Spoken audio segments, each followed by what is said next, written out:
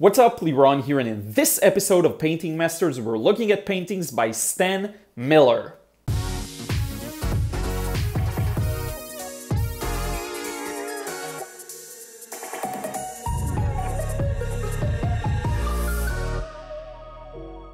What's up, Liron here. Thank you for joining me in another episode of Painting Masters. And today we're covering paintings by Stan Miller, a fantastic artist. He focuses mainly on portraits, and I owe a lot of my stylistic growth and just progress to his painting tutorials. He doesn't have a lot of them, but he has about 30, I think, tutorials here on YouTube that are incredible. They focus just on the important things, straight to the point, everything that you need, I think, to get started and become really good in watercolor painting. So I'm going to link it down below. I'm very, very grateful to his work because I learned a lot from him. He has this colorful style. You know, he talks a lot about colors don't matter as much. It's more about the values and the drawing, and he keeps repeating that, and it really hammered home the point to me, and I really took it to heart, and I think a lot of my growth, again, I owe to him, so I want to use this platform to thank him. And in addition to that, he has an interesting story. He grew up with, I did a little bit of reading on his website. He grew up with 3 brothers, 3 sisters, like 7 children. He currently lives in Spokane. Most of his life he spent there doing a lot of painting classes and spending most of his time painting. And I just really, really love his work, and it's just close to my heart because I learned so much from it. So I highly recommend you check out his tutorials. I will put a link down below so you can see his paintings and lessons here on YouTube. And with that being said, I think there's a lot to learn from his work. He focuses mainly on portraits. So we're going to look at that and at a few landscapes, not a lot of them. Okay, so with that being said, we can get started. Okay, so let's get started with this first painting, and I wanted to start with this because it's kind of a series of multiple paintings, and what he likes to do is to paint the same person several times to make several studies of them. So that's the first one, and there's actually another one which I really like, and I thought I'd show you these two together. This is one of my favorites in the entire list of paintings we're gonna see today. I just love this kind of the way he represents the light here, I guess. The drawing is excellent. The values are on point. If you squint your eyes, there's a lot of interest in the main shapes that compose the face. And I think one of the main things that I like about Stan Miller's work really is he never seems to overwork something. And that's a bit more of a detailed piece, so there is a bit of working on the paint, some glazes, but mostly he doesn't rework anything. If you look at the forehead, for example, there's all sorts of blues, greens and reds, but it's still all very mingled together. It's done in wet. Just a lot of good approach to not overworking anything, really. If you look at these shapes here, very done on a first try, it seems, which I love. Now, if you look at the beard, that's a part that I found really interesting. Notice how there are touches of almost any color here. There are washes, small washes, very light as well, of yellow here, a bit of red there, red here, some blue, some maybe even greenish blue around these areas, a bit of red here. So the shadows, he uses multiple colors just to represent the shadows. Let's take a look at the ear. There's a bit of blue here, a bit of red inside the ear, and really I owe it to him, my entire approach to portrait painting, and I take it in a bit of a more wacky direction where I really disregard the paint. What he doesn't do in most of his portraits from what I've seen, but he does in a lot of them. And I just took his advice and went straight with it. Match the values, don't care about the color as much. As long as his drawing is accurate, it's all good. He has this even in the shirt, and hopefully you can see this, or the jacket rather. He has this a lot of red here, and then he contrasts it with the blue in this area. So there's a lot of play of differences and contrasts in temperature, in design, and many elements here. The background, I love how it is done. Here's another one, same person. So I have to say this one I like more just because of the way he organized it, but this is another fantastic one, same, you know, the blue and red here. I love how he balances, and this is something that is a theme here. He balances the sharper edges with the warmer, softer colors. So you have a lot of sharpness here and in the beard and all of the details, and then you have a lot of looseness on the edges. A lot of blend of color here on the forehead and the top of the head. A lot of warm and cool play in the beard as well here. Some burnt sienna-ish, maybe a bit of umber. I don't know what exactly is in here. Some probably ultramarine or cerulean, some kind of blue here. Lots of granulations in the background, which I love. A bit of dry brush to balance out the softness. Just a wonderful, wonderful balance. Now we're coming to a series of paintings that are loose portraits, which I love. And again, a recurring theme here that I want you to pay attention to is how much he doesn't overwork his paintings. He doesn't overwork anything, it seems. It's just very gentle washes that come together to create this beautiful impression of light and shadow and the structure of the face. So with this one, there's, if you notice again, if we zoom in, there's a bit of red here in the eye and the dark shadow of the eye. There's a bit of purple here, or violet, green in the eyes. Beautiful contrast of the eyes with the overall colors, which probably were the original colors of the model. He leaves some highlights here on top of the nose. Very, very good. And notice how, and a lot of people are scared to stretch the contrast and push the darks to be darker. Notice how he isn't scared of doing that. So there is a lot of in just this shape. Notice the contrast between the light and dark, but then notice how there is still darker to go if you look at the example, for example, in the eye. So he builds it up very correctly and accurately in a way that's just beautiful. Also a variety of edges. So here it's very sharp, which is balanced with this more blurred edge, so you can feel the shape of the cheek. Because here it's rounded and here it's a cast shadow cast by the nose.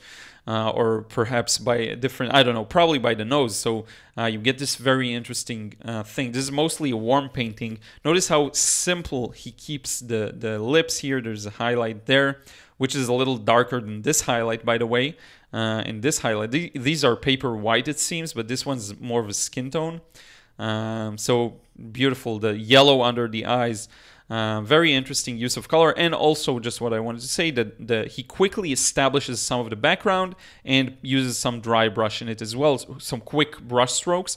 He uses a flat brush a lot. This is something to have in mind, because a flat brush allows you to get the small details with the sharp edge, but then again, you can cover larger areas if you are interested in that. I used to use a flat brush for a long time after watching his tutorials. Another thing, notice the background here. No one cares. You don't even notice it. It just works beautifully. A bit of warmth in the cool shadow. In any case, another good example of this. And the color scheme is very different. I actually much like this color scheme than the previous one. And the reason why, it has a lot of red, yellow, orange, and then some green, which all work fantastically together. Some blue in the eyes. This is more of a subtle, mainly warm, and then a bit of green, but here you get a nicer balance, I think, which I love a lot. Notice these strokes were done kind of when this area was still wet, and then they blend in very nicely. The way he pushes the contrast to be very accurate and portray the shadows very accurately. For example, the nose tends to be a little shiny. So you have this shadow here, but he also kept this reflective light coming from the environment. So this was a dark spot, but this area is a little lighter, reflecting light from the surrounding surfaces or the lighting in the studio or wherever he based this on, which works really, really well. I love these strong dark reds.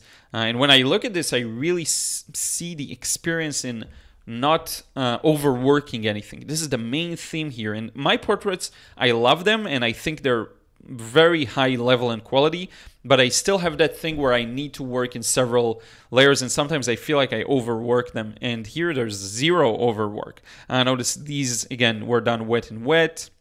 Very interesting stuff. Another one, this one is very different as well. The lighting is not from the front, it's kind of from the side, so you get this, the shape of the nose here.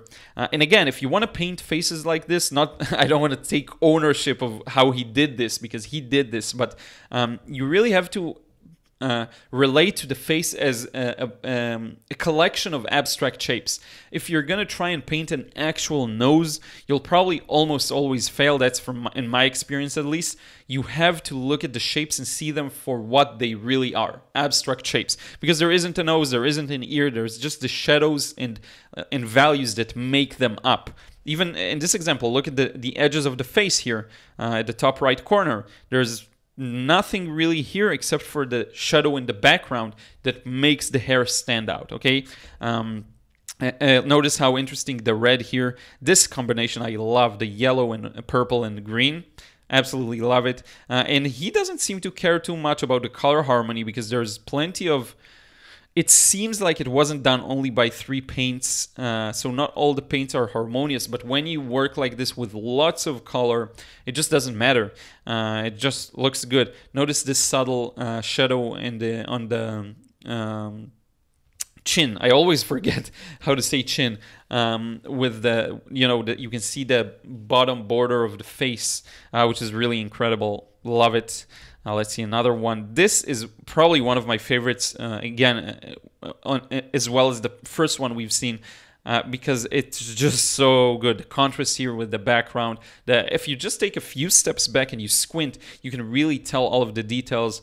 Lots of highlights where they're necessary. Notice how gracefully this sharp shadow turns into a gentle transition. So you have sharpness here, but then gentle, and it just looks so good, not overworked. Love the dry brush strokes here.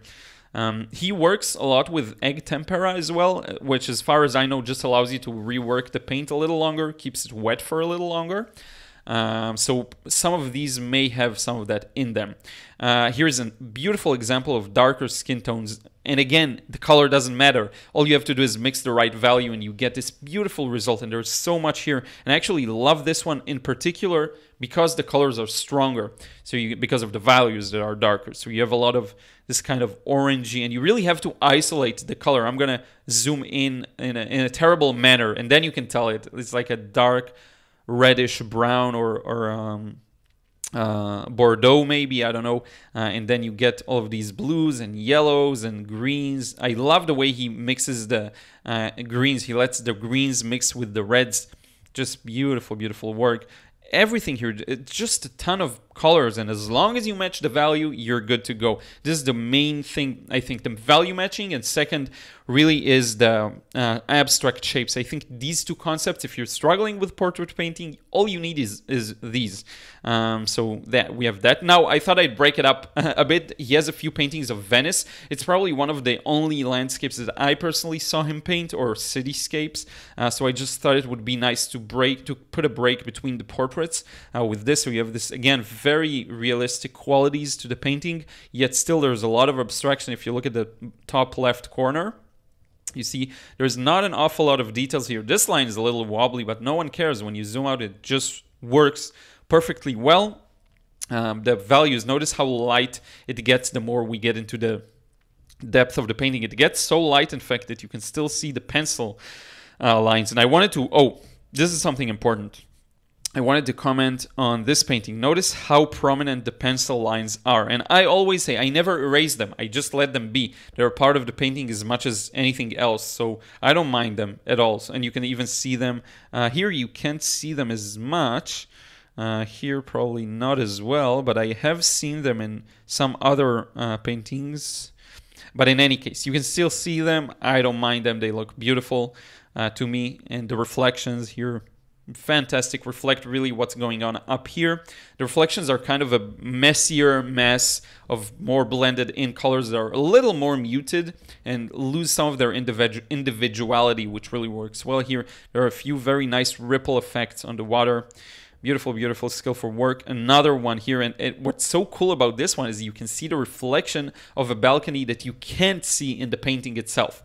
So you see it in the reflection. You can't see the top part at all, which is beautiful. Very unique composition as well, like the center of attention is the top left area. There was the sky, the part of the sky here that leads you all the way up there. You stop by and take a look at the beautiful boat here.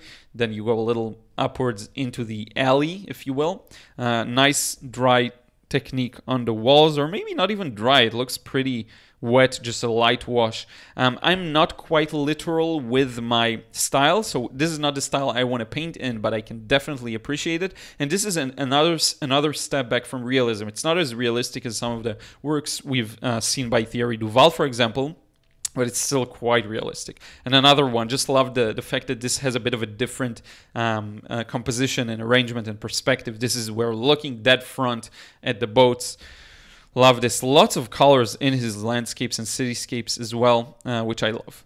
And back to some portraits. This one, he does a really good YouTube demonstration. I probably talked about this in the intro as well, that I really recommend you check out. He demonstrates how he paints this person from a different angle. He likes to paint, again, the same person several times, and it turned out beautiful, and it's one of those aha moments. I had a serious epiphany watching this.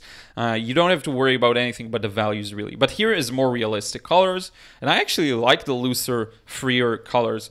Look at the background, lots of strokes that don't necessarily read as watercolor. They're not as fluid, but still it works beautifully well.